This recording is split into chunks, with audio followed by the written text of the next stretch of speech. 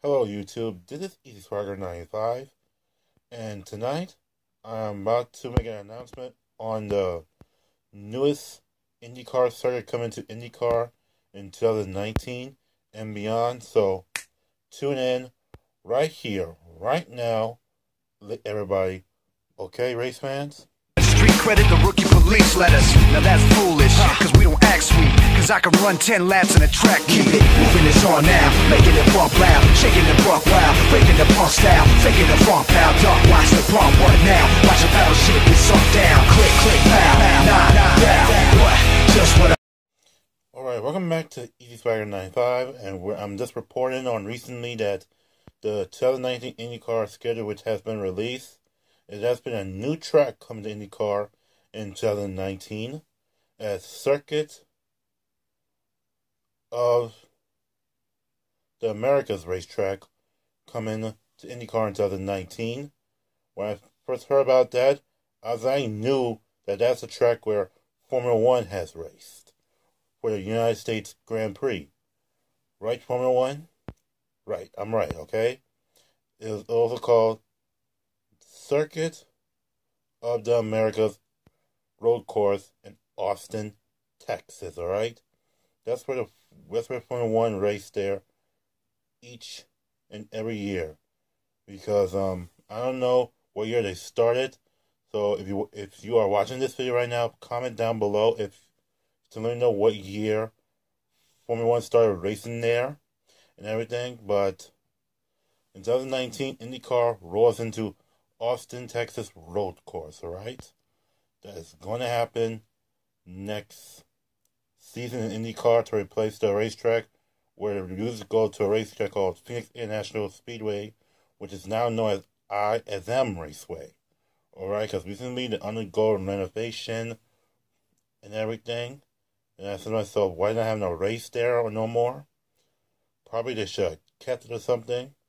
But I'll have my 2019 IndyCar season schedule reaction coming up on this channel later this week. Alright, IndyCar fans? Alright then. So I'll be right back with the rest of the information. Alright, welcome back. And now a racetrack is known as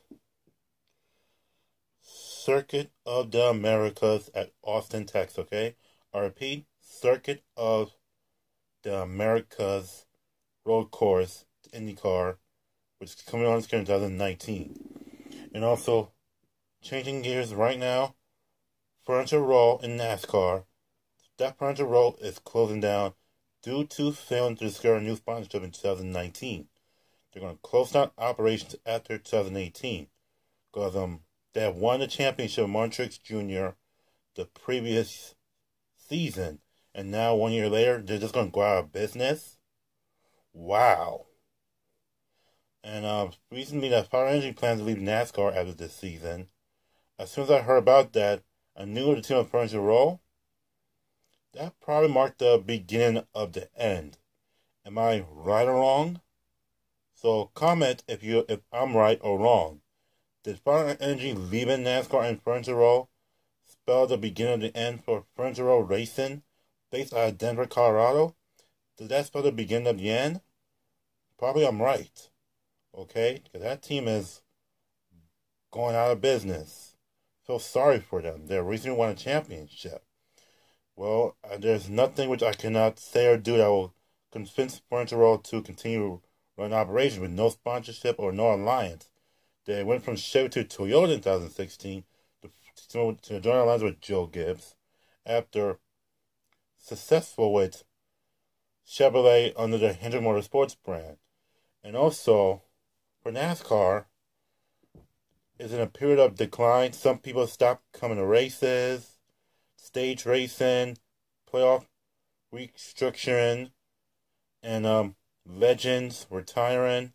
Among them, Jeff Gordon, Dale Earnhardt Jr., Tony Stewart, Mark Martin, Daniel Patrick, or other NASCAR drivers, all decided to leave. Old faces are leaving, and new faces in NASCAR on the rise.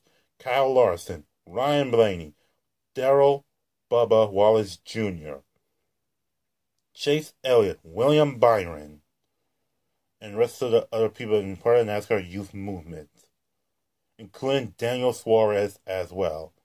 And also Casey Kane may retire after this season as well. Okay?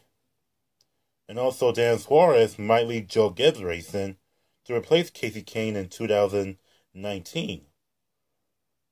Right? Right, okay? And also Toyota Supra is coming to the NASCAR Xfinity Series in 2019, alright?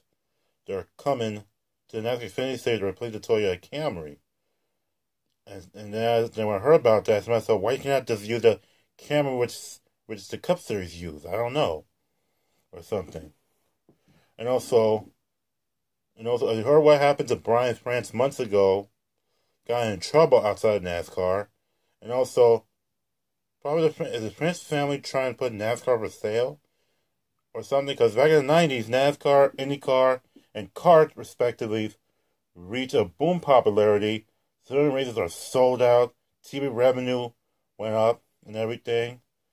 But now, for NASCAR, fans are not showing up to races. What do we have to do to get them fans back? What do we have to do to make NASCAR great again? Bring fans back, right? If I'm right, you could comment down below, alright? Or you comment if I'm wrong. Maybe just try to get the fans back. Okay? Okay, everybody? And also, back to IndyCar right now. Because they decided to add a Circuit of the Americas racetrack to the schedule in 2019. That's good for business, right, IndyCar? Okay? That's very good. But this week, I will have my reactions to the schedule coming up on Easy Swagger 95 this week on YouTube, alright? And have a good night. See you this week.